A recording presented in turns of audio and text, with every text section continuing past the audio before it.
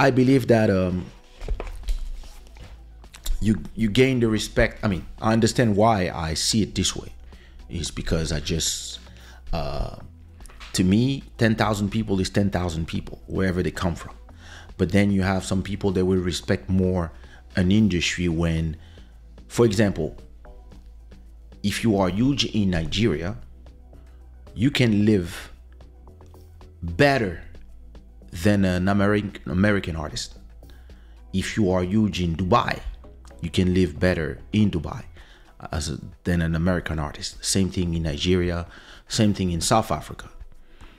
If you are huge in Congo, I mean, you can live good and you can even live great, but it's missing a lot of things as a country in terms of infrastructure for artists, so that you can really make the most money from being there. So to give you an example of all the ways I make money in Europe, I make money from streams, I make money from YouTube views, I make money from sales, I make money from copyrights, I make money from intellectual rights. So if you write a song or if you compose a song, I make money from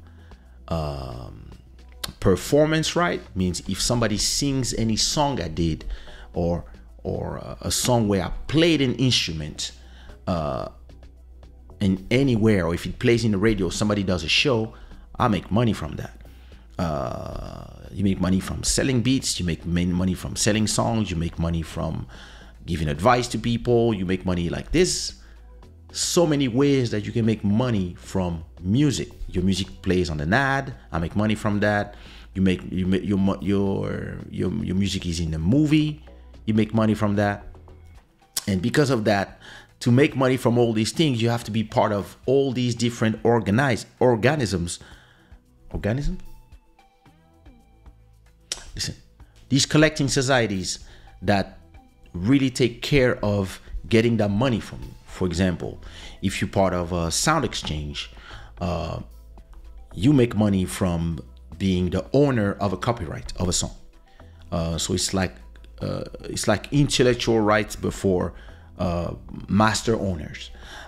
If you write a song, you have SPA here in Portugal, SACEM in France, or ASCAP in the US.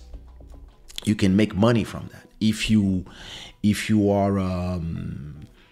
just play the piano or the guitar or the congas on a song, you can be part of a sound exchange, or you can be part of GDA here in Portugal, La Maison des Artistes in France, Adami, or other, depending on the country where you live, that will get, a little bit of every song where you play the conga.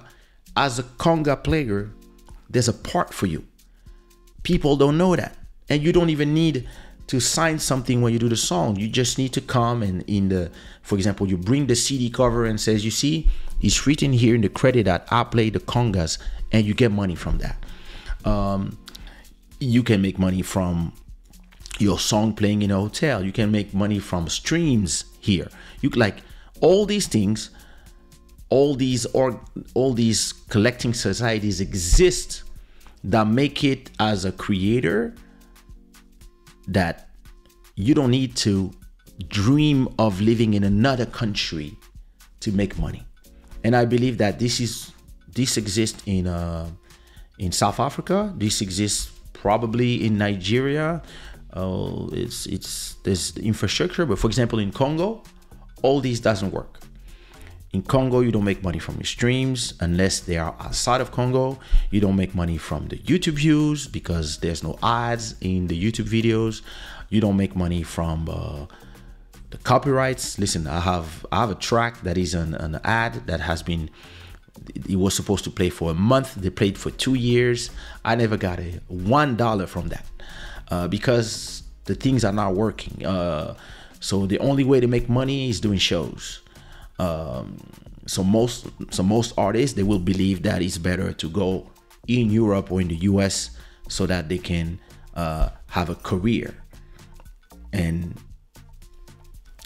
So maybe the fact that we don't have like the infrastructure in place so that an artist can live from his work, his craft inside the country, make it that people don't really respect like your achievement at home the same way they respect as if you do a O2 Arena in the UK. But listen, and there's no like, we have a stadium, but there's no arena as well. Like nobody built all this, like the private sector and the public sector and the government, they don't really think of culture as a weapon, the way the Americans are using this as soft power, or the Koreans. Everybody loved South Korea because of K-pop and Korean dramas. So this is soft power, where you watch so much of something that all of a sudden, yeah, you want to go see the K-pop biggest band. You want to see them in Seoul. That's like the mecca of K-pop. And in Congo, for example, we have some of the biggest African artists, but no infrastructure for them to be multimillionaires. Where if you are of a stature of a Fally Ipupa or a Kofi Olomide or Papa Wemba, rest in peace, or a Kassav in France or in the US, you are normally a multimillionaire. In our countries, some of them, like in South Africa, some of them they're good, huh? In Angola as well.